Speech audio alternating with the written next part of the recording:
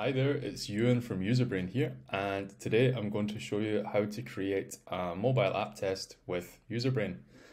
So up until recently, Userbrain offered you to test websites or to test prototypes or really anything with a URL, but now we also offer mobile app testing, which we're really excited to show you.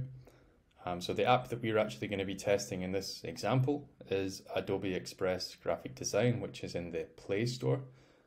Currently we have Android app testing available, but in the future, hopefully even by the time you watch this video, we will have iOS ready to go. So if you've used Userbrain before, your dashboard is going to look a lot like this. If you haven't used Userbrain before, it's obviously going to be much more sparse.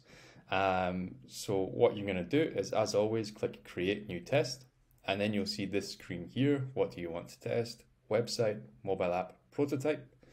And today we are interested in creating a mobile app test. So we're going to click there to create our user test for a mobile app.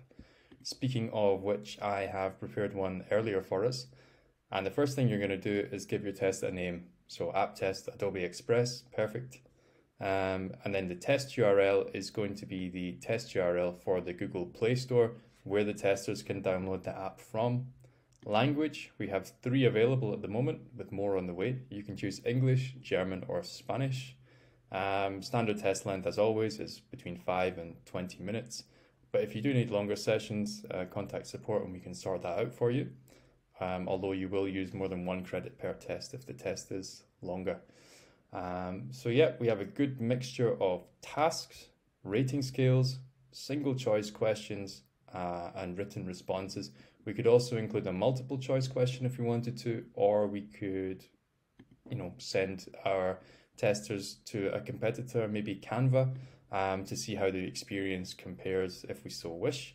But we're not going to do that for the sake of this example. So we're going to click Get Testers here. And now on the Order Testers panel, you can choose which device you want. Do you want tablets or mobile phones? We're going to choose any device today. We're going to choose United States of America as our country. We'd like a younger audience as well, so we're going to choose 18 to 34 years as the age range. Gender, we're not going to specify today. And the screener question we've added is, which of the following activities do you do most often? And the answer we're looking for is creating or editing visual content, since this is primarily a design tool that we're testing today. So now we're going to click Continue. And you'll see this panel appears, and that just gives you a little summary of everything you've chosen so far. So any device, United States of America, 18 to 34 years old, and with the screener question there. As you can see, we have 90 tests available on our account, and we're going to choose, let's say 3 testers today. So as we've already paid for them, it's going to say total cost is 0 or 0 euros or dollars. Depending on which currency your account is in. Now we'll click Place Order. And as you see, that's it. So now our testers will be ordered, and we'll move on to the next stage, which will be analyzing the user test.